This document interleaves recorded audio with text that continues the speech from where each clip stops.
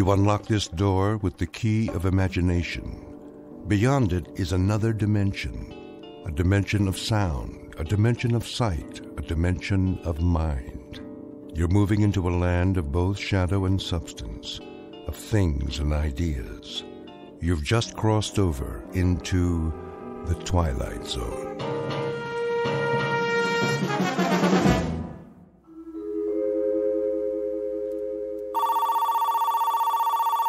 The Gerald Hugo Agency.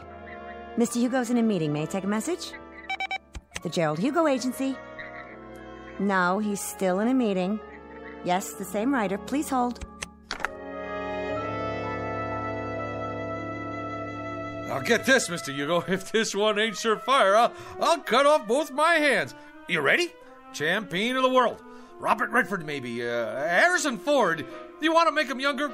I'd give you Adam Sandler. I appreciate it. So, he's champion of the world. But he promised his girl he'll never fight again. He made a vow. You know, Mr. Hugo, like a promise. Real solemn. Here are the network contracts, Mr. Hugo. Thank you. But now, here comes the rub. Get this. The champion's kid brother has like this incurable disease that can't be cured, and he needs an operation like yesterday. Mm-hmm. Yeah, and the doctor comes to the fighter and he says, "Hey, man, you want like your kid brother should live or what? I mean, that's the conflict. Don't you think it's a kick right in the head?" I do feel a dull ache. Here's this prize fighter who made this vow to the girl, and the newspaper guys start in on him, see? But I mean with the needle. Spider is a cheese champion. Who's Spider? The fighter. And now, here comes the meat. He promised his girl, but when he tells her he's gonna fight, she starts palpitating, and she calls him a filthy, rotten, dirty... Line 1, Mr. Hugo. Excuse me, Julius. See, the beauty of the story is that you can dress it up any way you want. Maybe he ain't a prize fighter. Maybe he's a cowboy, and he promised his girl he'd never shoot a gun again, and it's her kid brother that's got the disease. What's the matter? Don't that grab you? Why don't you go downstairs and cross the street on a red light? How about science fiction? There's this rocket man who promises his girl he'll never go up in a spaceship. Julius, you've been here all morning. I'll give you this. I've been an agent for 23 years, and I've never heard so many variations of the same story. Now, would you mind going home? I've got a big deal cooking here. A big deal? You doll baby, you were saving it for a surprise, weren't you?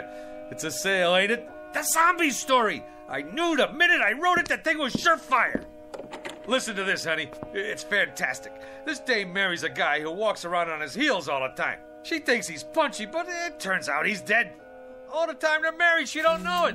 Julius, let me put it to you this way. American Zombie didn't sell. The love story where the lady scientist falls for a robot, that didn't sell. Naked Weapons about a gang of topless ninjas, that didn't sell. They laughed me right out of the office. So I put it to you, Julius. Why do you persist? Why don't you go back to doing what you did before? Streetcar conductor, Mr. Hugo, there ain't no more streetcars. And besides, I get motion sickness. Let me put it to you another way.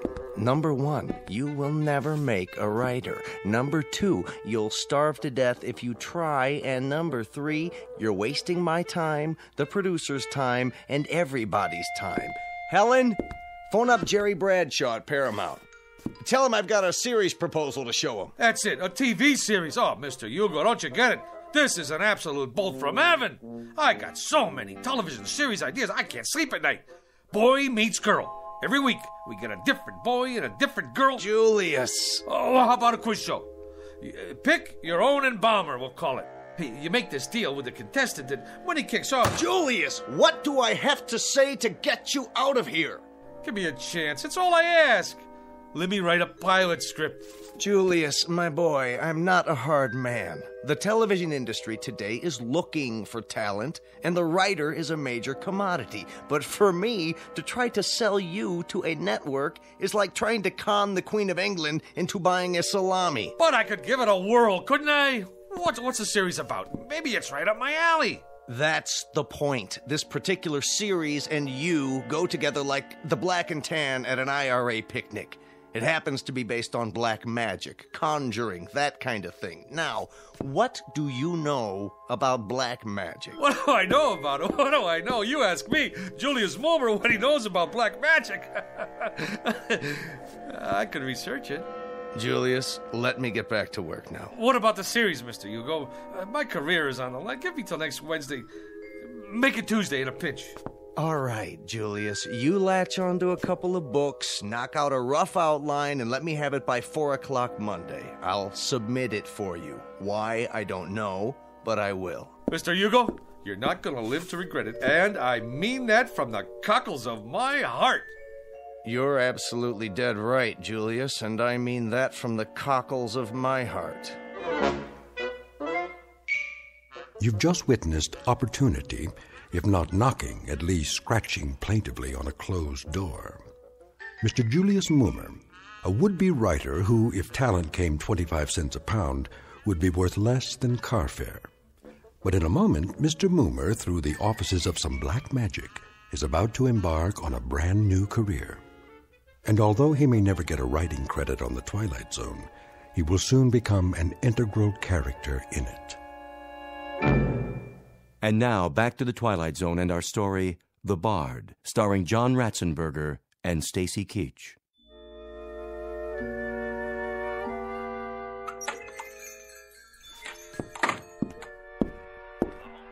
Hello?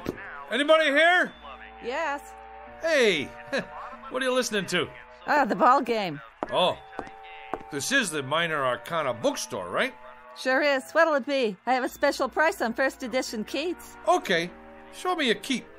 That's a man's name, not a thing. And not a very uncommon name at that. There was a third baseman came up from Newark, played for the Yankees one year. They used to call him Beanball Keats. Yeah? Held the American record for getting beaned the most times. One time they were playing the Browns. That was when St. Louis had the Browns, and he got beaned 3 times the first 5 innings. Old Beanball Keats. You learn something new every day. Ever hear of a pitcher named String Bean Slattery? Well, Now there was a beanball artist. He could hit a batter when he was still in the dugout. As a matter of fact, he did one day. Hit a third base coach, played for the A's. Fellow named Lefty Mahoney. Old Lefty was just taking a drink when String Bean wound up and tossed one at him, right on the noggin. It seems there was a feud going on between them when they played for Binghamton in the old NYP League. Mahoney used to wipe the spit off String Bean's pitches. Mahoney was catching at the time. String Bean's father used to be an outfielder for Syracuse in the International League. I don't need no book about baseball. You don't? Oh, how sad. It's a wonderful sport, you know. Where were we? I come in about... Well, what I had in mind was... Yeah? What do you got on black magic? You have an interest in the black arts? You bet I do. See, I'm Julius Mulmer from television. Oh, I'm Sadie Polodny from Newark. I'm afraid I don't have very much on black magic. I have a great deal of information on the Black Sox, however. You probably know they threw the series that year. Terrible thing. Very discrediting to the game. And they could have taken the series 4 in a row, too. That's where that expression, say it ain't so, Joe, comes from. Now, what is it you wanted? Books. Black magic. I'm afraid that one eludes me, but I'll tell you something. If I could exercise a little magic, I'd see what I could do about getting the New York Giants back. Hey, look out! Don't worry, that shelf will stand anything. I'll get it for you. Now, isn't that strange? It's one single book. That's the only thing that fell off that shelf. And it fell right in front of me. Which one is it? The Book of the Black Arts. What do you know about that? Lady, can you do that trick again? Well, this book and I have never been formally introduced. We are total strangers. Here, you want black magic? You got it. Maybe it's some kind of sign. Well, if it is, it's your problem now. It's been a real pleasure meeting you, having this chat. Mutual. You didn't happen to play third base for the Elmira Pioneers one year, did you? How much I owe you for the book? Nothing. Accept it as a gift. You're a wonderful ball player and a credit to the sport. It's been great. Now, bye.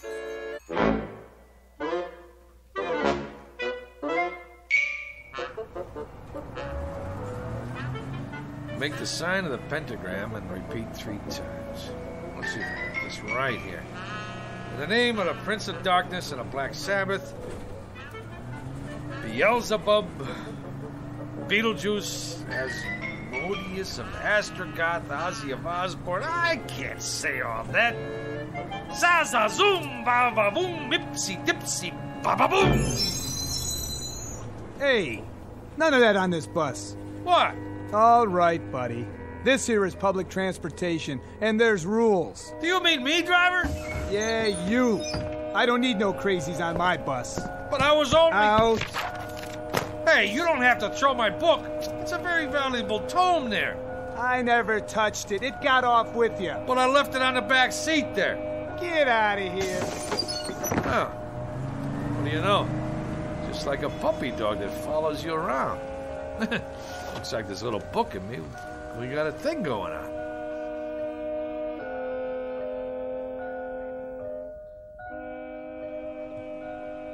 Seven times 7 be thy number, but 666 be thy fate.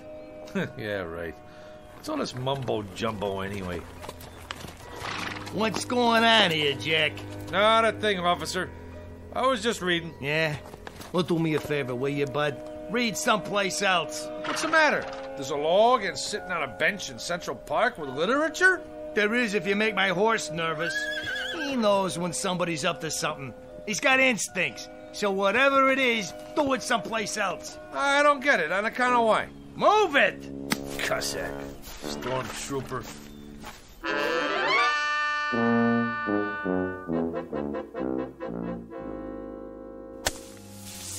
There. All right. Now I gotta draw a symbol in this here sand. Hey, Julius. What's the bit? What are you doing? Whatever it is, I wasn't doing it right. Magic schmagic. There's more here than meets the eyeballs. I've done everything it said, and nothing. Ye Book of the Black Art, being a step-by-step education in conjuring. So tell me, Faust, to what end? You don't dig? Cora, I'm standing on the threshold. I mean hovering. The only thing that stands between me and the secrets of the universe is 4 pages of Latin. Listen to this. The Black Art, consisting of necromancy, turgy, demonology, divilment, hoodoo, voodoo, conjuration, enchantment, spiritualism, manifestation, materialization, astral body and ectoplasm, mesmerizing, magnetizing, and fascinating. Like you name it, I got it. My mother isn't gonna like that sand all over the floor. You tell your mother she should pay me for the privilege of having me in this building. Yeah, you may also tell her that out of 10,000 writers in this town, they pick the absolute cream of the crop. And who's that? Who do they choose to write a big-time television series of black magic? Modesty prohibits. Not Julius Moomer. In the flesh. Big deal. Go ahead and scoff. But one of these days, you're gonna scoff on the other side of your mouth, Tootsie. There's gonna be a big, long limousine parked down below with 2 Lazarian coachmen. Liveried. Huh? Yeah, that's what I mean. In uniform. And they're gonna rap on your door and invite you and your old lady downstairs for a night on the town with their boss. And who will you find in the back seat smoking a Cuban cigar? Modesty prohibits. Just as a point of interest, Julius, what are you doing? I'm conjuring, baby, conjuring. Conjuring who? Who knows? I just read from this here book and I got all the ingredients. Well, most of them anyhow. 3 tufts of feathers from a falcon. Yeah, I got them from a pigeon. Sand from Egypt. Yeah, I got some of my sneakers from Jones Beach. 3 legs of a spider. I found me an ant. Well, anyway, what with a few improvisations, I got a spell working here. At least I think I do. When my mother finds out what you're doing to the floor, you better conjure up the Marines. You're gonna need them. Anybody ever tell you you're a dirty, rotten teenager? Why don't you go and take a cold shower? Go ahead, get out or I'll turn you into a frog. Man, I don't know what's supposed to happen, but it better happen soon. Za-za-zoom, alikazam, va-va-voom. Nothing. Shazam, ipsy-dipsy, kakazoom. I need some help. By Monday, huh? Who do they think I am? Shakespeare? You called? Where did you come from? You summoned me, good sir. I did? Who are you? The face is sort of familiar, but hey, don't take this personal, pal. Like a guy should knock when he comes into a room, especially wearing tights and a collar like that. Hey, maybe down in the village, but not around here. Some folks take one look at you and have a coronary. Now me, I can handle this stuff. I'm hip, you know? Splendid. I'm pleased to hear it. Who'd you say you are? William Shakespeare of Stratford-upon-Avon in the flesh. William Shakespeare.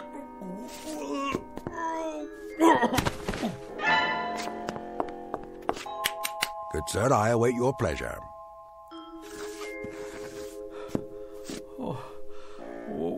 What do you want from me already? Prithee, good sir, ask not what I want of thee, but rather what dost thou ask of the Bard of Avon? Would you try that one more time? It seems I must speak in the parlance of the time. Your time. I simply said, good sir, it was you who conjured me up, and I'm at your service. What would you ask of me? On the level, Pops. You mean to say you're the Shakespeare? Man, you've been dead 1,000 years. 'Tis true, of course, but death be not proud. You required a service of me, hence I am at your disposal. Well, He speaks, yet he says nothing. Romeo and Juliet, Act 2, Scene 2. Quaint surroundings, decidedly so, if squalid. And this, an ancient printing device, perhaps? Yeah, that's my Underwood typewriter. I inherited from my old man. He used to write letters on it. You would ask me to compose a sonnet, perchance, a play? You have but to ask, Mr. Moomer, is it?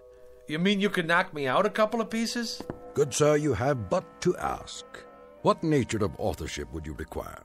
Oh, I got me an idea, Will. You don't mind me calling you Will, do you? What's in a name? That which we call a rose by any other name would smell as sweet. Man, what language! Hey, Will, don't let anybody knock your stuff. You got potential. But here's what we'll do. You and me will collaborate. You knock out the rough draft, and I'll do the polish. Yeah. We'll start out slow, see? Just to get the feel. Something with star power, you know, like, for Julia Roberts. Julia? Never heard of her? Where you been, pal? Never mind. Don't tell me. A comely woman, I take it. One fairer than my love. The all-seeing sun ne'er saw her match since first the world begun. Solid. I love it. Now you start writing. Anything. Maybe a twist on the old Romeo and Juliet thing. You know, like West Side Story. Oh, swear not by the moon, that crazy, crazy moon. Take it, booby. Right. If you don't object, I prefer my own writing instrument. A feather, huh? A quill pen, actually. Will, baby, I don't care if you write with your feet. Go, man, go. Create. I'll just make us some coffee. Gilbert and Sullivan, Rimsky and Korsakov, Lennon and McCartney, Moomer and Shakespeare. I like it.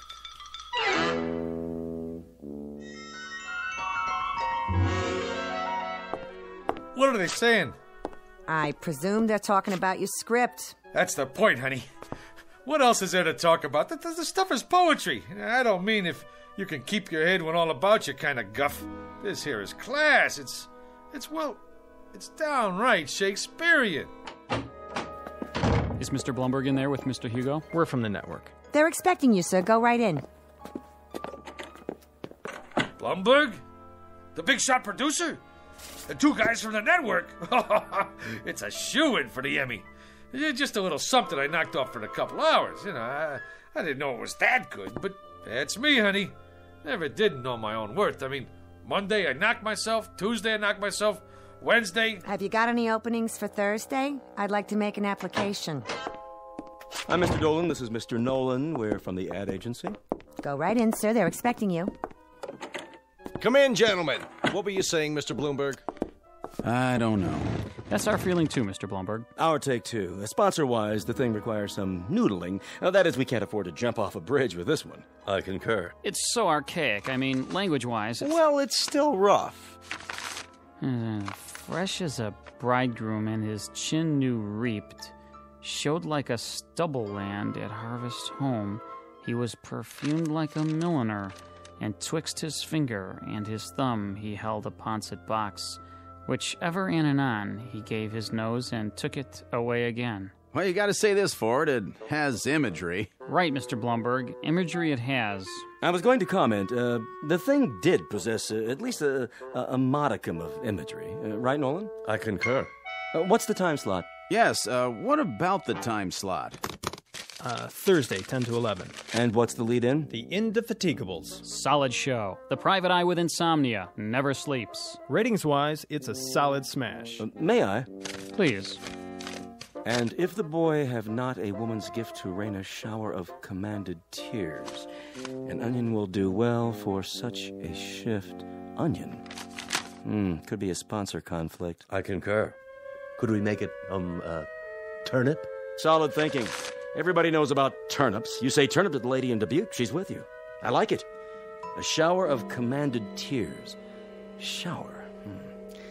Suggest inclement weather, and people don't shop in inclement weather. Make it a sunshine of commanded tears. Solid. I concur.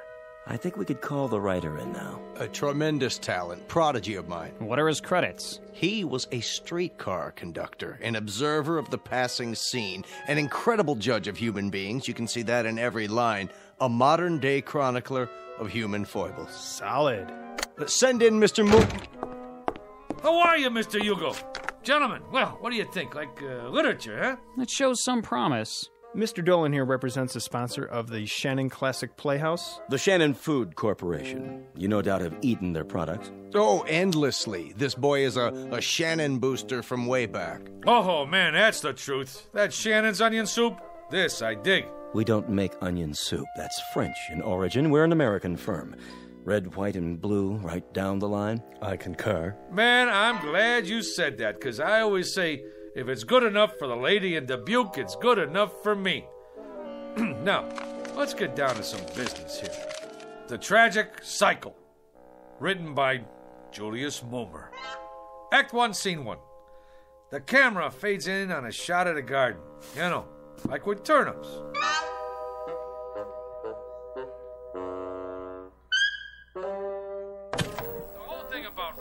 Is to stay in there and keep punching. It's like Keith said one time. All the time, keep punching, or you're done for. Hey, how about that, Will?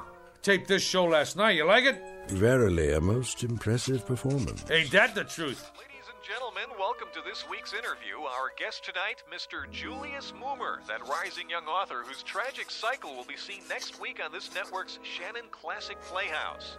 Mr. Mulmer, I'm told you've been writing for some time. You've come a long way. Yeah, it's like progress. Wasn't one of your early works in the horror genre a story about a zombie? Yeah, how about that? The fellow with a heart that don't even beat. Did he find love anyway? It was a little too controversial. That's why it didn't get on the air, you know. But I'm always trying to tackle controversial stuff, you know, pushing the old envelope. What about your TV pilot script, Mr. Mulmer? A situation comedy involving a billionaire. Just plain Trump. Yeah. The whole thing there was, we're always seeing stuff about typical guys and their typical wives and kids, you know? Well, what about the big shots? I mean, like what they call the rubber barons. Just because you're healed, that don't make you inhuman. Some great stuff in there. The idea was, can a fellow who makes $9 million a day find happiness in a small mansion? I mean, he's entitled. Of course, a writer now, he's got to suffer. Like, I remember sitting in that cold attic night after night with hardly enough strength left to dictate, and some little voice inside me always kept saying, go, Julius, go, Julius. So, I went. Truly inspiring, Mr. Mulmer. That kind of got me. Right here. I, too, felt a twinge of a sort. I believe I've finished this last sequence, Mr. Mulmer. Yeah? Let me see. Uh-huh. You know something, Will, you got a real thing with words. It comes from working in an attic, Mr. Mulmer. A little voice deep inside me keeps saying, go, William, go. I like that. Anyway, can't you just see it? The Shannon Food Corporation, ta-da, presents The Tragic Cycle, written by, ta-da, Julius Mulmer, from an original story by Julius Mulmer. Additional dialogue by Julius Mulmer. Lucky I'm so modest. A thing like this could go to a guy's head. They're already talking another miniseries, movie contracts even. Maybe a Broadway musical. Will, you don't look so good. Like a strutting player whose conceit lies in his hamstring. That's from Troilus and Cressida, Act 1, Scene 3. In short, Mr. Mummer, you have not been prone to extend credit where it is due. At no time, for example, have I heard the name Shakespeare, or for that matter, any suggestion of collaboration on our play. Will, baby, we gotta play this one by ear. I tell him a guy named Shakespeare helped me write this, they'd stick me in a straitjacket. Be that as it may, the point is, Mr. Mummer, I have finished my task. I will now take my leave. What, are you out of your mind? This whole thing is coming out velvet. You want to creep back in some crypt and get forgotten? Come on, man, you're big time now. I'm making you a household word all over again. With all due modesty, would the name of William Shakespeare have survived the test of time without the support of Julius Mummer? Yeah, but fame flits. Who remembers yesterday's champions? Sure, Ruth hit a lot of home runs, but who asked him for his autograph now? Nobody. Nijinsky, that's pretty good, but who remembers her last movie? You did something right, but out of sight, out of mind. Shakespeare's dead, long live Mickey Spillane. Get me? My good man. You can't desert the ship. Now, what are people gonna say? That Fink who didn't have no gratitude? We got projects to do. Go out to Hollywood. Hey, the babes go crazy for guys with beards. I shall ponder it, Mr. Mummer. Till when? Till tomorrow. To date, you have not seen fit to invite me to any rehearsals. Tomorrow I shall survey the actors performing in it, and if justice is done to what I have wrought, perhaps I shall remain for a time longer. Now you're talking. Now I shall take a walk. I am that merry wanderer of the night, Midsummer Night's Dream. Act 2, Scene 1. To be or not to be, Mr. Mummer, that is the question. Oh, wait a minute. Rehearsal? How can he go to the rehearsal? Will, do me a favor, please. Don't rock the boat.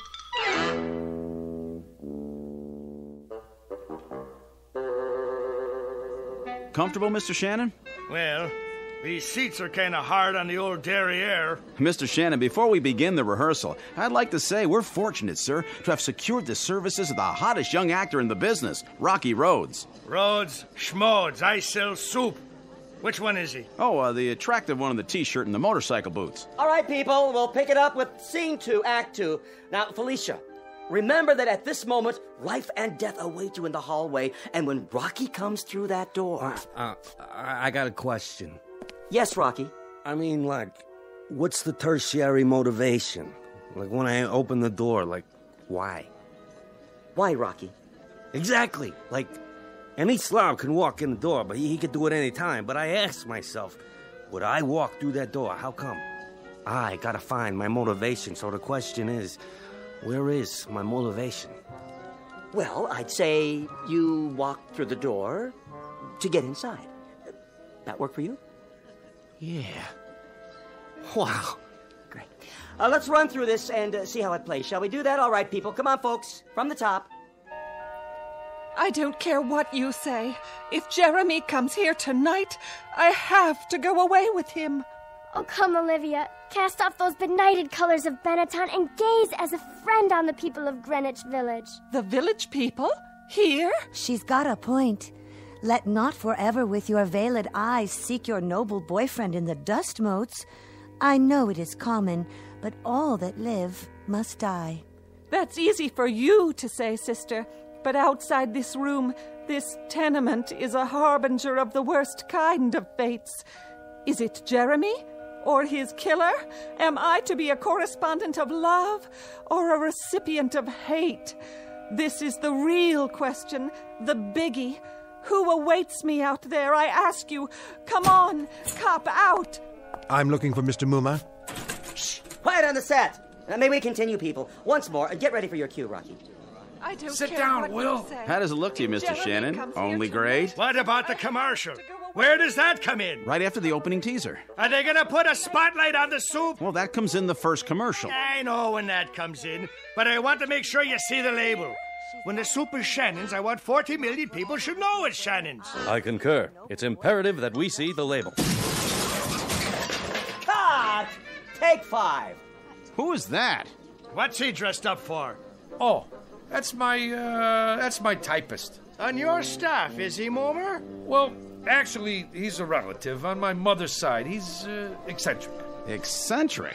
You know, he has delusions. 1 week they come, 1 week they go. What about this week? Yeah, this week he thinks he's Shakespeare. Hey, come on over here, Mr. S. Meet the boys. I've been telling them all about you. Would that we had this much space at the Globe. Yeah, they're just going over the second act. Ah, the balcony scene, a most delightful love sequence. On the balcony yet? Yeah, I was going to mention it to you, Will. Mr. Shannon asked us to make a little change in the love story part. You know, the business on a balcony. A thing of beauty. Oh, spirit of love, how quick and fresh art thou.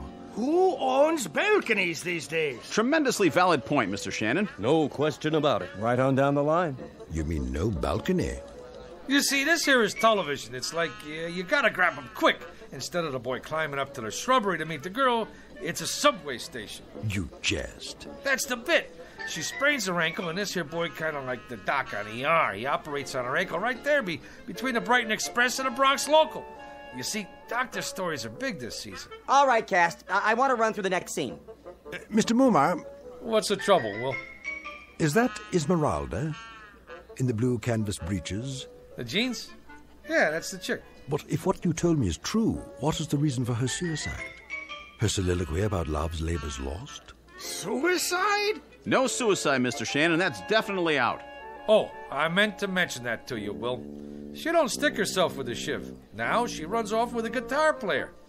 That was my wife's suggestion. And an inspired one at that. It was indeed. I concur. And the father and brother who burst in? My wife didn't care for that. The way we play it now, the two guys who come in are cops. Cops? Policemen. And then later, the scene where the mother starts talking about all the blood on her hands, she ain't the mother anymore. She's the gardener's wife who did time for embezzlement. But she has the most definitive line of the play. In the epilogue, I took it from Twelfth Night, if music be the food of love, play on, give me excess of it, that surfeiting the appetite may sicken and so die. Sicken? The Shannon Food Company is paying this kind of money to make people sick? Will, get with it. You're taking the butter right off the toast, baby. Here we go, people. Let's hear the narration just for the timing.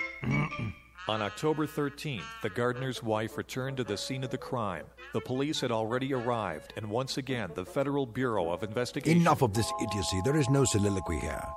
What is going on? Blow, blow, thou winter wind. Thou art not so unkind as man's ingratitude.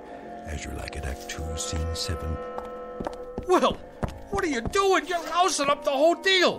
What am I going to tell them? Tell them that foolery, sir, does walk about the orb like the sun. It shines everywhere. Act 3, Scene 1, 12th Night. And you, foolish mortal, who could have covered himself with a cloak of immortality, who has succumbed to the rankest compound of villainous smell that ever offended nostril. To you, Julius Moomer, lots of luck.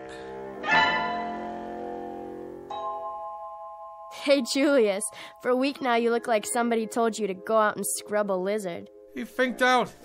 The guy finked out. You want some advice? Knock off on The Conjuring. Get yourself a nice, clean, safe job on a streetcar.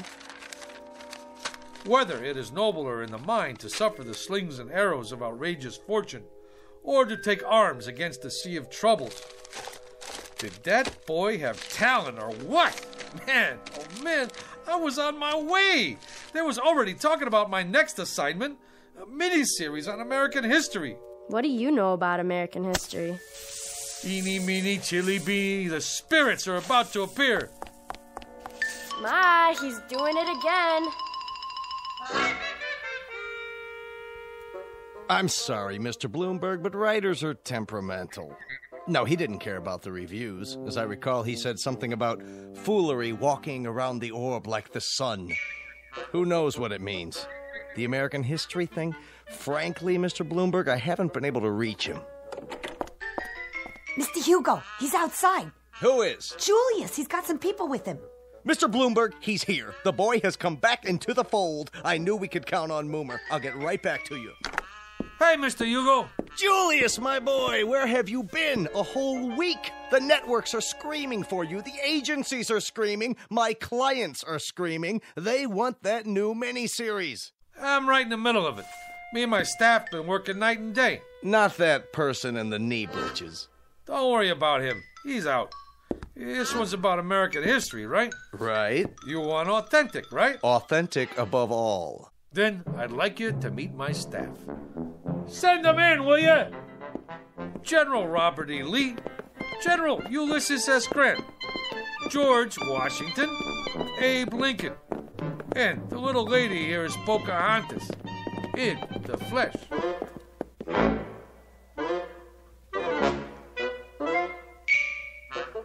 Mr. Julius Moomer, a streetcar conductor filled with desire for the special, if somewhat risky, rewards of authorship.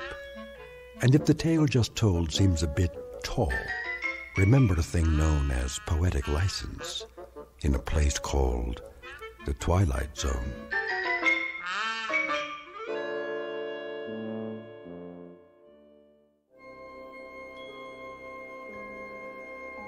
Hi, this is Carl Amari, producer of the Twilight Zone radio dramas. I'd like to take a moment to tell you about our official website at twilightzoneradio.com, where you'll get the latest news and information on these Twilight Zone radio dramas. Plus, at twilightzoneradio.com, you can digitally download 3 free episodes or any of our episodes for only $1.95 each. In this age of ever-changing technology, we've decided to make these episodes instantly available to you by making the Twilight Zone radio dramas a digital download-only series. This means that this series will no longer be offered on CD. The CD collections at our website are now being offered while supplies last at buy one, get one free. So be sure to get your favorites before they're sold out. Be sure to visit us often, and I'll see you in the zone.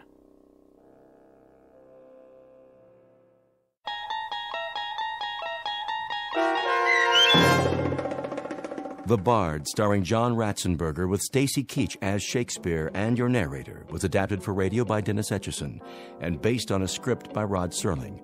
Heard in the cast were Christian Stolte, Susan Hart, Jessica Schramm, Meg Falcon, Lynn Foley, Mike Baccarella, Doug James, Jeff Lupiton, Joe Forbrick, Carl Amari, Roger Wolski, and Paul Patch. To learn more about the Twilight Zone radio dramas and to obtain audio cassettes and CDs of these programs, visit our website at twilightzoneradio.com. This copyrighted radio series is produced and directed by Carl Amari and Roger Wolski for Falcon Picture Group. Doug James speaking.